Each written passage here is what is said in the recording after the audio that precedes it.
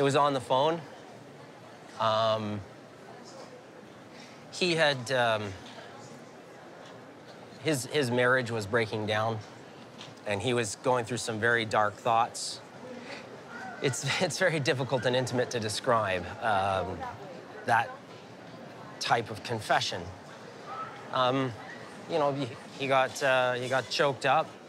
He basically just said, "This is who I am. I'm a gay man, and I have to accept that and live that. I have to live my truth." What did I say? I said, "Duh, I know that. I know that in my heart.